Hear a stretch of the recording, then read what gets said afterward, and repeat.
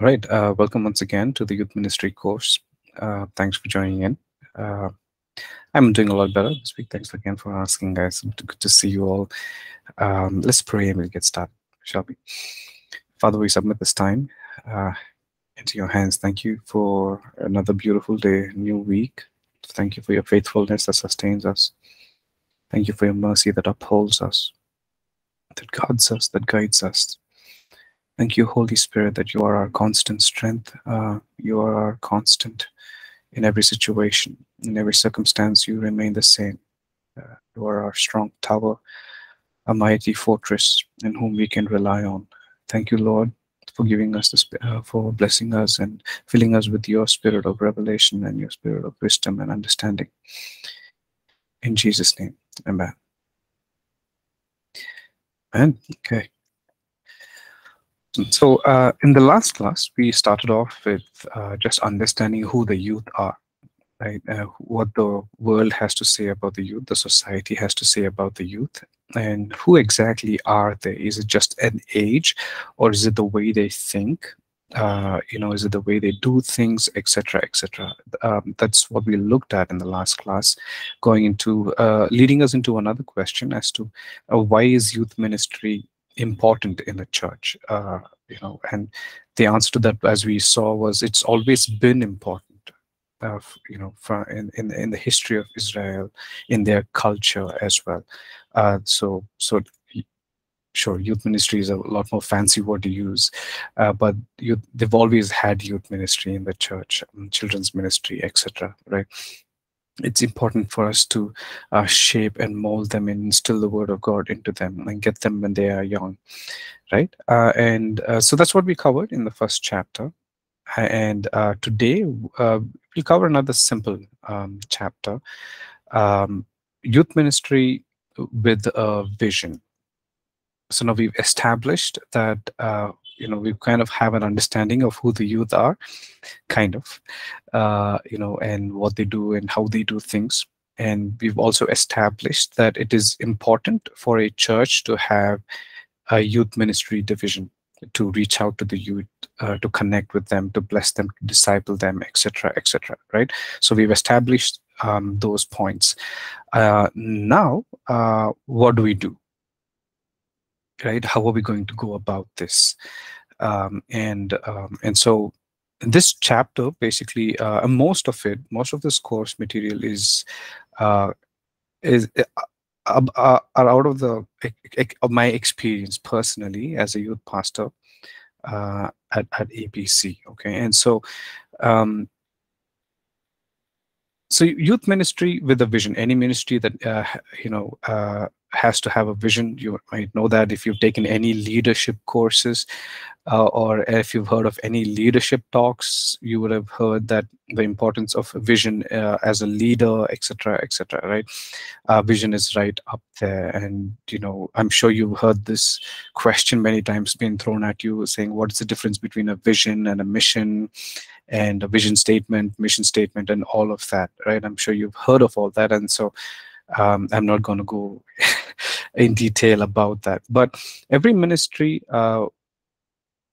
in our context, it's important to have a vision. First thing, okay, so why would you say a vision is important? You guys talk to me.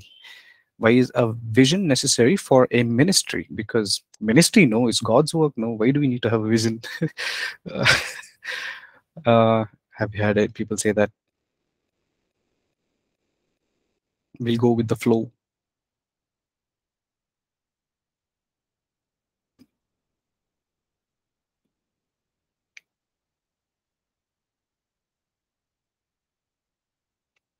Okay, everybody can hear me, right? Why would you say it is important for you as a leader to have a vision for your ministry?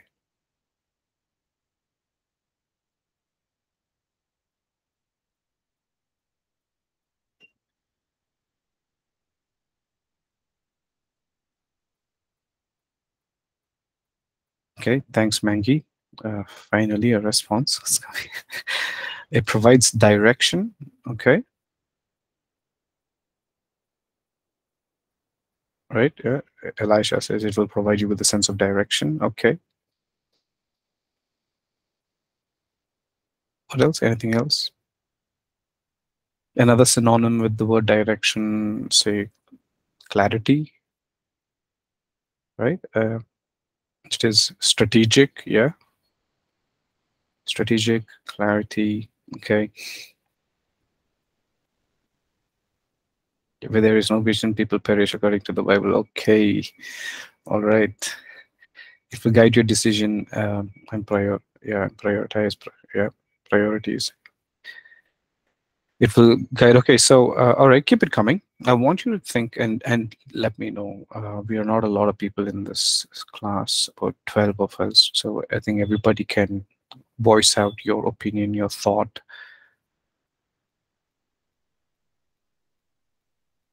Makes us alert and consistent. Okay.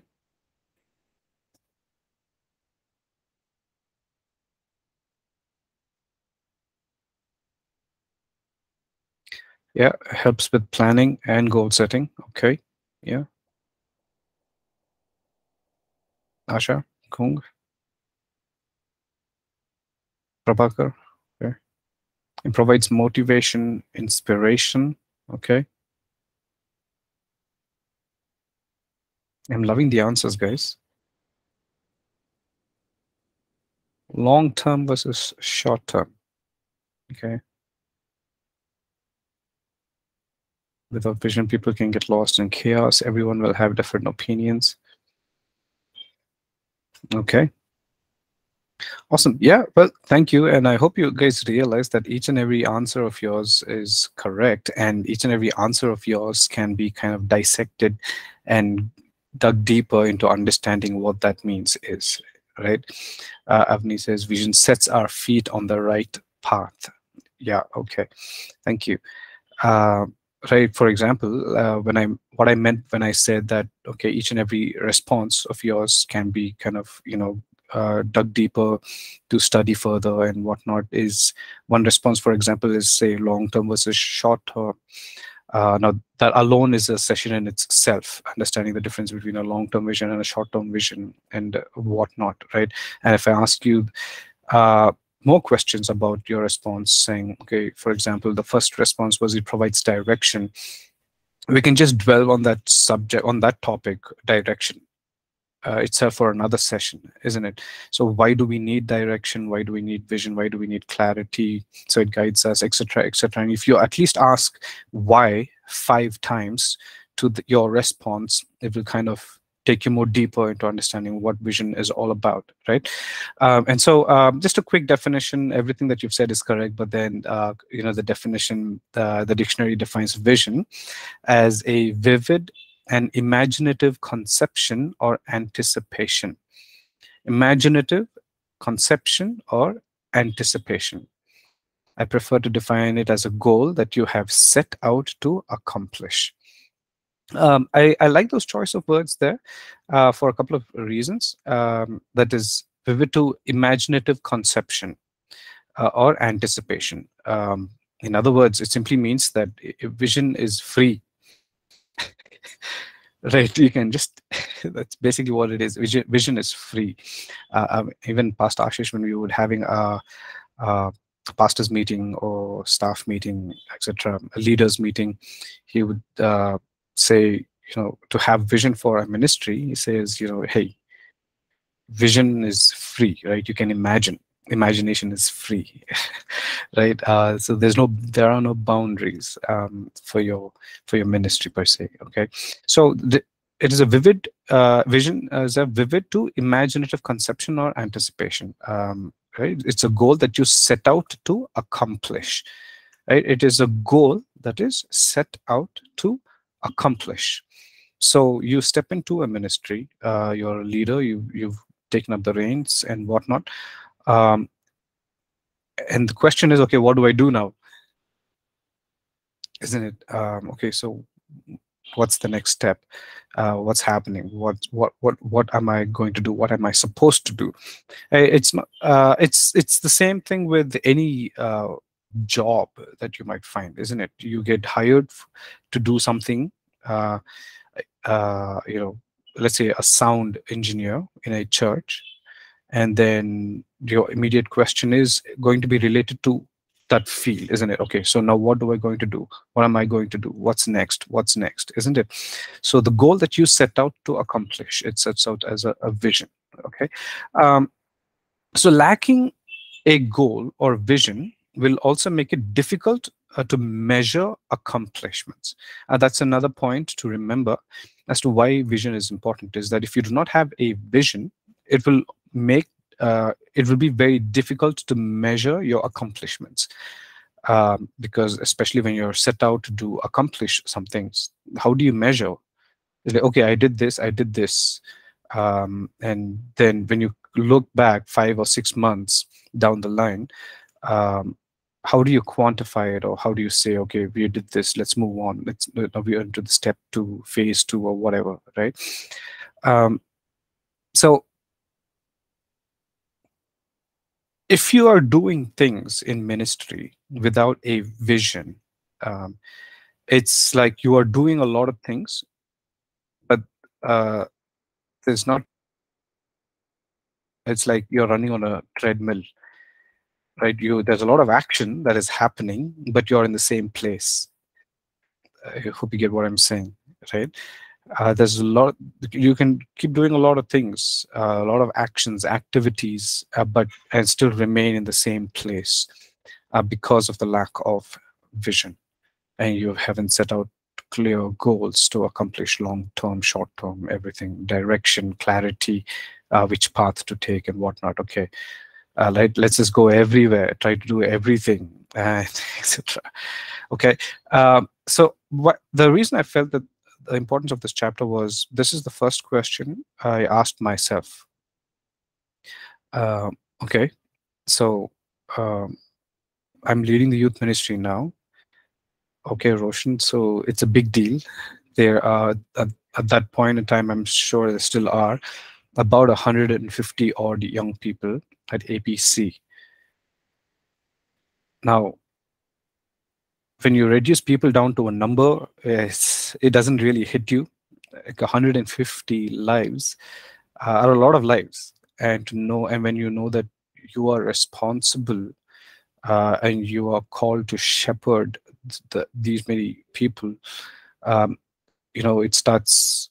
You suddenly have reality check. It's like, okay, wow, that's a lot of people. That's you're going to be leading, and so it was very important for me to ask me this question. Okay, what is the purpose of the youth ministry? Now, it's not, I asked this question not because I knew the importance of vision or anything. It was because I was in a place of, I don't know what to do. Has anyone been there? Right? Or is it just me? Like, I don't know what to do. What do I do? Like, okay. All right, cool. Yeah, thank you. I have one person in company. Okay.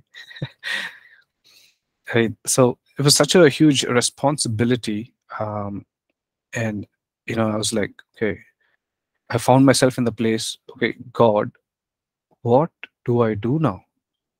That was the challenge every year after year, month after month. And I could just share stories after stories of my challenges, but let's move on. So I asked this question to myself, okay, what is the purpose of the youth ministry at APC? Uh, and uh, and so God led me to this two scriptures in the Bible. um, you know this question led me into a time, a season of just seeking God, finding him, see what he has to say, because what you have to know is that I until the time I became the youth pastor, I had zero experience in youth ministry. Zero experience in youth ministry, right? I have not led a bunch of young people, whatnot. In my head, I was past the age of the youth, and I'm like, okay, once you cross 30s, something physically happens and mentally happens to your body and your mind. You don't want to do all the hyper things that you used to do, etc. You just want to sit at home and chill a little bit, and You get what I'm saying? So I came into this youth ministry as a youth pastor with zero experience. I had no knowledge of how to lead, what to do, and whatnot. So that led me into the season, the question of what do I do? I don't know what to do. Just seek Him. And God, in His mercy, in His ways, He took me to these two scriptures. One is found in Matthew chapter 22, verse 37 and 40. We all know that. Matthew 22, 37 and 40, it says, the great commandment, it's what it's called. It's highlighted in your Bibles. Jesus replied, love the Lord your God with all your heart, with all your soul, with all your mind. This is the first and greatest commandment. And the second is like it. Love your neighbor as yourself. All the law and the prophets hang on these two commandments. Okay, that's Matthew 22, 37 and 40, 37 to 40. And then the second scripture was the Great Commission, Matthew 28, 19 and 20. We all know this by heart, right? Therefore, go and make disciples of all nations, baptizing them in the name of the Father and of the Son and of the Holy Spirit, and teaching them to obey everything I have commanded you. And surely I am with you always to the very end of the age. Okay, what do you think my response was? The first time I read it, it's like I was not jumping out, leaping. It's like, all right, I have youth ministry figured out now. Let's go and rule the world. If you're thinking that was my response, it clearly wasn't.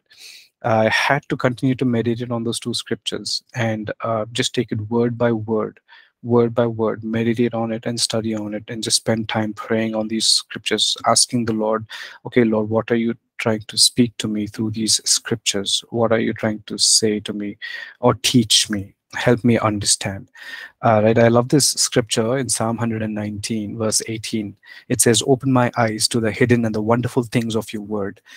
That's one of my favorite scriptures. Open my eyes to the wonderful things of your word.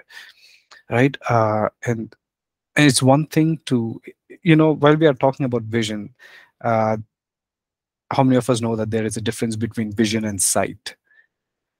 Right, now with my eyesight I could read the scriptures, but I needed the help of the Holy Spirit to have that vision behind these scriptures, to have His insight, if I may say, right, into the scriptures. So as I studied and dwelt and meditated on these two scriptures, it started breaking things out, and that led me to 5 of these pillars, or whatever you want to call it, purposes. Maybe we'll break it down. Okay, so the greatest commandment, Matthew 22, 37, 40, it starts off by saying, love the Lord your God with all your heart and with all your soul and with all your mind. Now, it simply translates to worship. That's what it is. Right, when we learn about worship, it's our complete affection, our devotion, our everything is to Him. And so that's basically what it is. And so love the Lord your God with all your heart, soul, mind, and strength is worship. And then it goes on to say, love the neighbor as yourself. And that can be translated into ministry. And what is ministry? The literal, the Greek word, or the Hebrew word for ministry simply comes from the root word of cupbearer. Right, to serve, basically. That's what it is, to be a cupbearer. Right, and that's what ministry is. To love your neighbor as yourself is to serve your neighbor in ministry. Right, that's what ministry is. And then going into the Great Commission, therefore go and make disciples of all nations. That can be translated as evangelism. And then baptizing them can be translated into fellowship. Baptizing them is what? Immersion, right? Bringing them in. Right? And then finally, teaching them to obey can be translated as discipleship. And so this 5 things was given, took away from these 2 scriptures. So now we are kind of getting somewhere from the place where I was saying, okay, I don't know what to do, Lord, to God giving me these 2 scriptures, meditating on them, and then to dissecting them and breaking them down and taking away these 5 words from those 2 scriptures, like love the Lord your God with all your heart. Okay, you have worship, ministry, evangelism, fellowship, and discipleship. And so now this was like the foundation of where I could begin something to build on. Right now, most of you said direction or clarity or guidance, right? And so this was what uh, was for me the beginning of me, going in a path where God is leading me with, with, with one step at a time. And no, this wasn't enough, right? After I got this 5 points here: worship, ministry, evangelism, fellowship, and discipleship. So, okay, now I know what God is trying to teach me, where He's taking me, and what He'd like to see accomplish in the youth ministry. And now I had to, slowly break it down a little bit more further.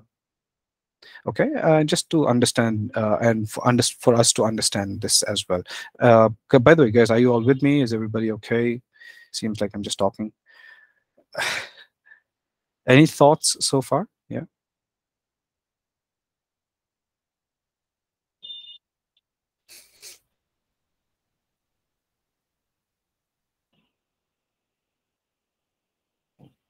Okay. Okay. Awesome. Cool. Thank you.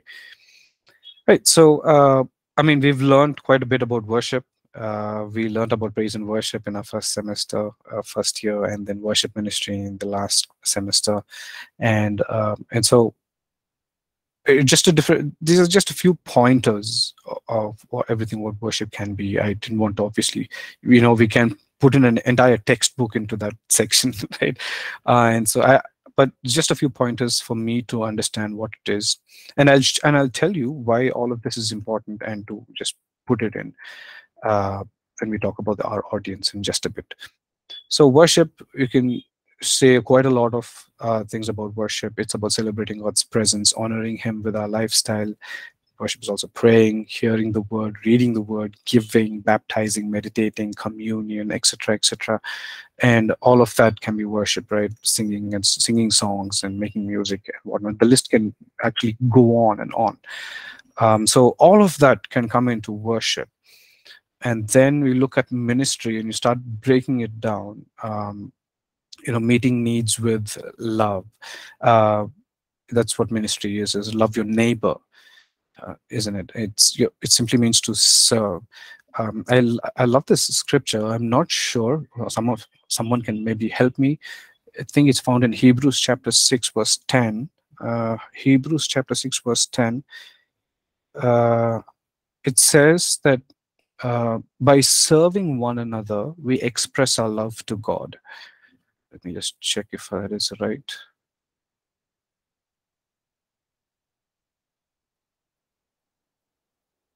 Sorry.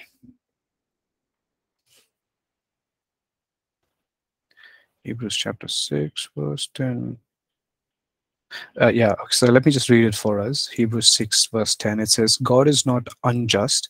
He will not forget your work and the love you have shown Him as you have helped His people and continue to help them. It's a wonderful scripture, isn't it? Another translation version uses the word serve instead of help. And so in many ways, as the scripture says, as we serve one another, we are saying, God, I love you.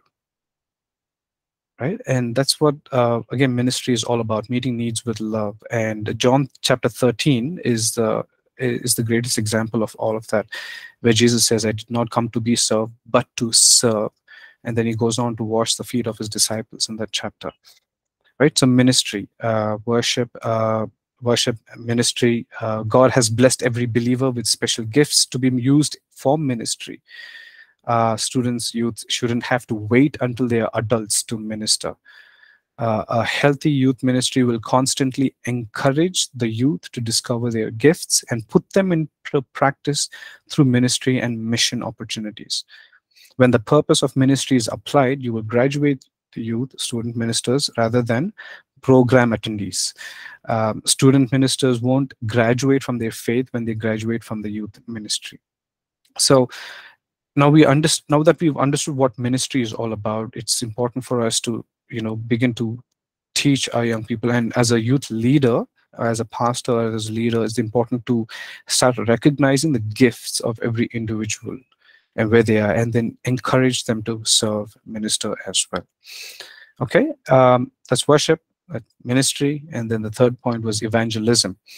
Um, Evangelism that's how we grow, right? Bringing people in by spreading the good news of Jesus Christ. So sharing the good news of Jesus Christ with those who don't yet have a personal relationship with Him. That's basically what this evangelism is, isn't it?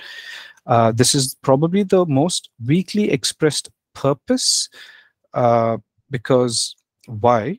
It is difficult to fulfill on a program level. Like, okay, you have 2 programs in 1 year, let's say, or during Good Friday or Easter, saying, okay, we're going to have an outreach thing, and that's where you give the gospel message or whatnot, and you call it an evangelism outreach program. You have hundreds or 200s, thousands maybe even come in and participated, and again, it becomes a little hard to gauge. You can do it, I'm not saying you can't, but then it is difficult to fulfill on a program level, and it's very threatening on a personal level. Why do I say that? Young people and not just young people, any individual will be scared, given the political climate of our country, is to go walk up to a person and say, I would like to talk to you about Jesus and whatnot. It's quite threatening. It could be very alarming for an individual to do that. So it's challenging. Nevertheless, it has to be part of our ministry, right? And so again, it's important for the adult leadership to model the purpose of evangelism. Flows from the top. How well is the adult leadership modeling this? And so when this purpose is evident in a youth ministry, growth will happen, not because of an evangelistic program, but because of evangelistic students or young people, so to speak. Okay, so that's evangelism and fellowship. God did not intend for Christians to live in isolation, you know that, but in fellowship with other believers and to be identified as the body of Christ. A true fellowship happens when people are known, cared for, held accountable, and encouraged in their spiritual journey. Having said all that, fellowship is usually the strongest purpose. Often, fellowship is so strong that Christian students lose sight of evangelism and focus only on other believers and become dangerously apathetic from the lost. So, you guys see, in all of these 5 points, if there is no balance, it's very easy for us to tilt on one thing, right? It all depends on the culture that the leader is setting. If the leader is only going for fellowship, there has to be fellowship, community, and just one thing. The only thing that's driving that ministry will be fellowship, and everything else will be forgotten. That, say, for discipleship will be forgotten, evangelism will be forgotten. There's no outreach that's happening. It's just coming together, and whatnot, right? Fellowship is important. How we balance that out with everything else is what's also more important, which leads us to the next part. The last point is discipleship. What is discipleship? Again, we can talk about this quite a bit, but it's simply the building up or strengthening of believers in their quest to be like Christ, right? To be like Christ. I'll just mention, I'm not sure if I shared this with you. If you've heard of this person, Ray Vanderlaan, or if you haven't, I would encourage you to, just listen to some of his teaching. He is wonderful in the way he teaches the culture of ancient Israel people and the way he teaches discipleship. It's yeah, he's really good in that. And so, and he talks a lot about how the importance of discipleship was, and how it was born from this place called Galilee, right? And I just want to highlight point from what I've learned from him is, he said, it's always like, we learned in the previous chapter that young Jewish kids, as young as 3-year-old, are sent to synagogues to learn and study the Word of God. That was their school, that was their kindergarten, that was their LKG, UKG, and whatnot, right? And and so by the time that they are 9 or 10, they would have the whole Old Testament by heart. And so, it was big on discipleship. And after they kind of graduate from that thing, they have two options. One, to, if they can afford, they can go and study under a rabbi, continue studying under the rabbi, or they have another option of pursuing their family business. So going into fishing or carpentry or whatever. And if the student was good enough, if when a student goes and asks a rabbi, can I be your disciple, and then it's the rabbi who gets to decide, saying, okay, you've done well in these things, you can follow me. And one of the most beautiful things about Jesus as a rabbi is that he went and asked, follow me. Right? And so yeah, that's just a side note, basically. And this is a saying in the Jewish culture about being a disciple is it's quite a beautiful saying, the dust of the rabbi. It simply means to say that you are walking so close with the rabbi that the dust that comes off his sandals are on you. And so metaphorically saying that, okay, you are walking so close with him that you begin to look just like him eventually. And that is the end goal of a disciple, is that you end up looking like your rabbi, your teacher. And so hence discipleship is extremely important for us, to disciple our young people and to shape them and to mold them in the quest, in their walk to look like Christ, to be like Christ, right? It can be most unrewarding, since spiritual maturity is difficult to measure. Discipleship flourishes under spiritual leaders who consistently plant seeds and water students' faith. So again, I'm sharing all of this. It's not like I got the two scriptures that God gave me and everything was said. And so as I meditated, he taught me to break it down. And then he gives me these 5 different parts. And then again, it doesn't end there. We need to just go a little bit more deeper, saying, okay, what is worship? Why are these important? Why should these 5 things be in the youth ministry, present in the youth ministry? Again, now, guys, and as a side note, I want to be very clear that this is my journey of getting the vision and the purpose for the youth ministry at APC. I'm not saying that this is how you should function. And if you end up leading a youth ministry, I'm not saying, okay, you should use these things, 5 things. Okay, please understand that this is my journey into just understanding, getting into this zone of vision and purpose and whatnot. Okay, so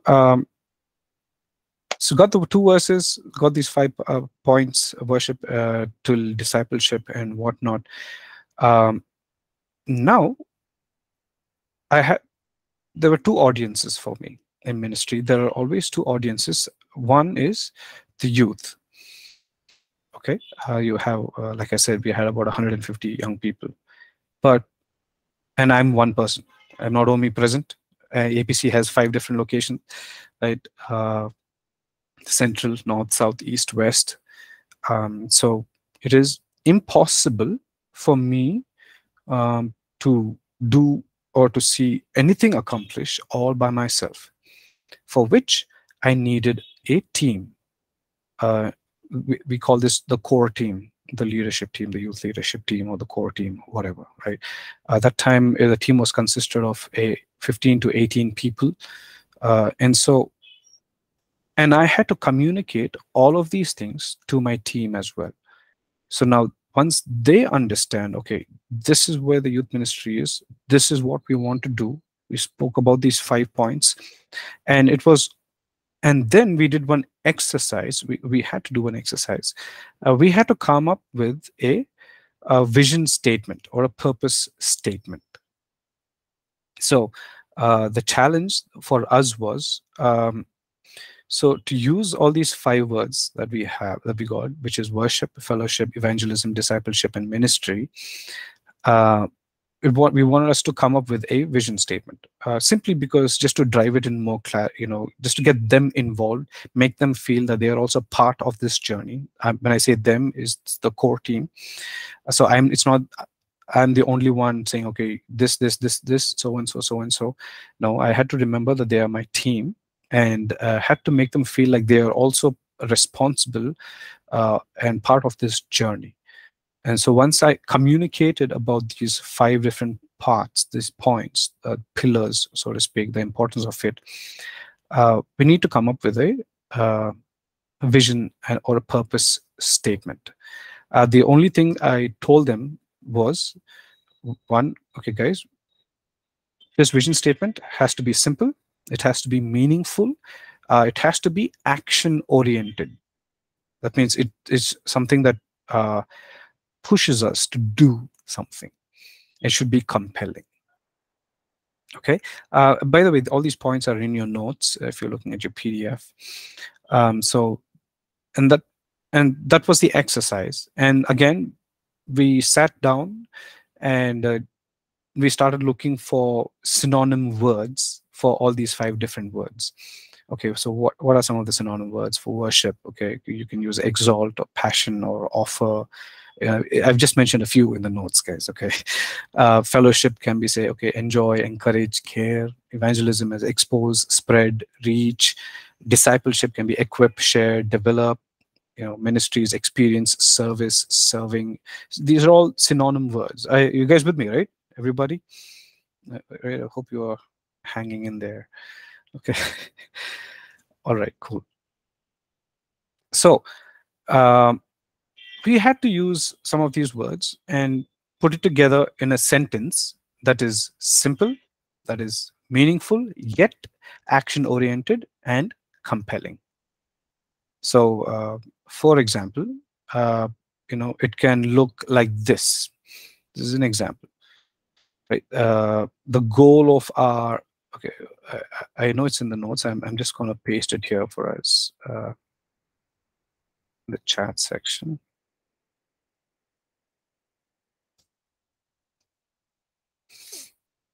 So the goal of our student ministry, okay, see, the vision is translated as goal. The goal of our student ministry is to expose teenagers to God's love, to equip, that is discipleship there, equip them to exalt God. Exalt God is worship. Enjoy other believers, that is fellowship. Enjoy is fellowship, and experience the work of the ministry. Experience is again ministry, right? So, I mean, guys, this is not a great vision statement or something. Okay, this is just an exercise. Okay, so why don't y'all try this out? Okay, let me give y'all, like, say 3 minutes or so, 3 or 4 minutes. Why don't you do this exercise and use some of these words that's there and come up with a vision statement. I know I'm being very mean by giving you all just, say, 3-4 minutes to come up with a vision statement. Do you all want to give it a try?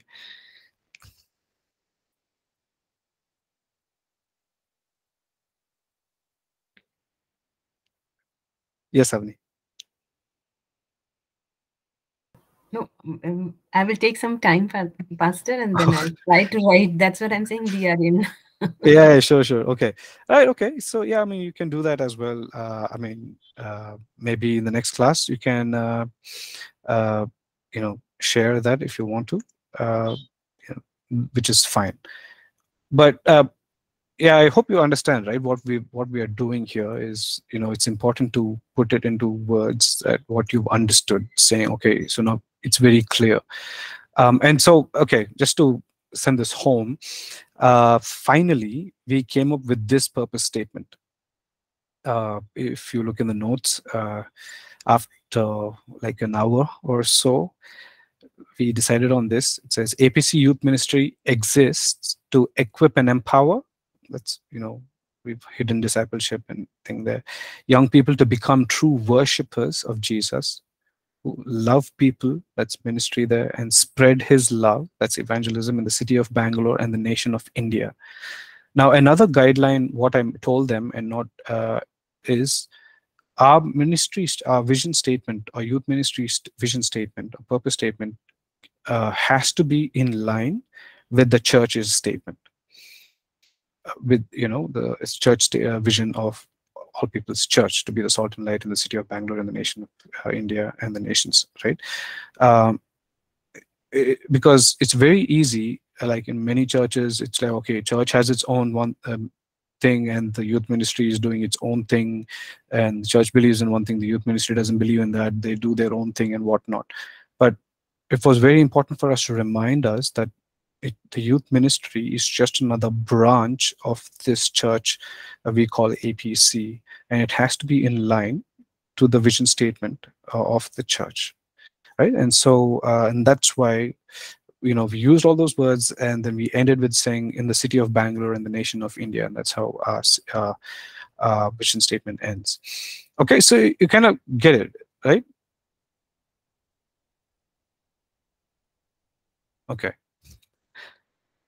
And so once after explaining all of this thing, the importance of vision and what we're going to do, once we had this purpose statement, now we have this clarity.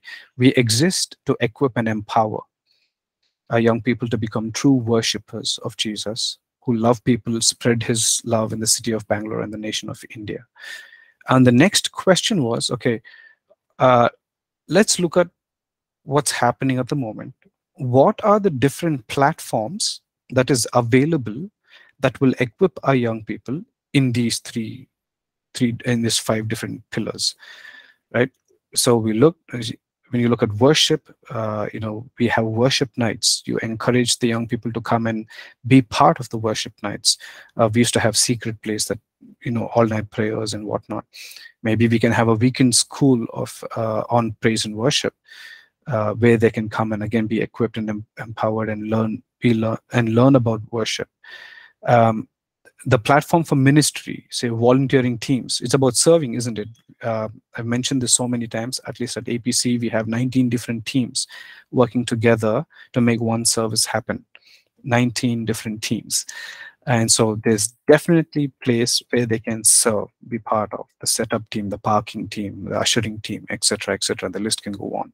So you encourage the young people to come and be part of this ministry teams and go on missions. That's another platform where they can learn to serve one another. Evangelism, the platforms we had was Campus Elevates, where we go into different colleges and schools, and have a session for an hour for the students there.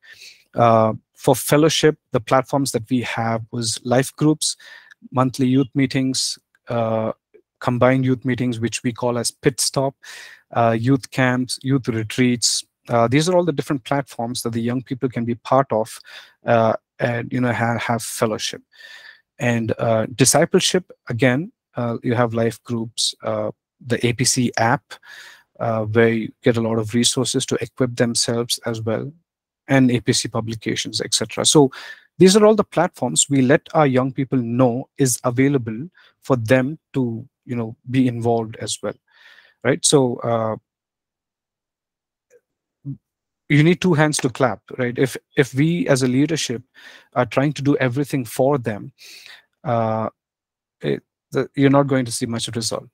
You kind of have to get them into partnering with you to see this vision accomplish, right? And so that is chapter 2, in a nutshell, if I have to say. And I hope that it's kind of instilled the importance of vision in each and every one of us as a ministry leader, and whatnot.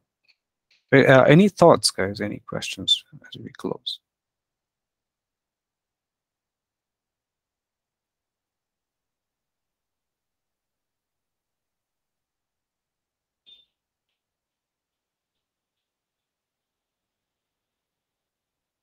Okay, I'll take that as a no. In that case, thank you for joining in for today's class. I'll see you all again on Wednesday. Right. Okay.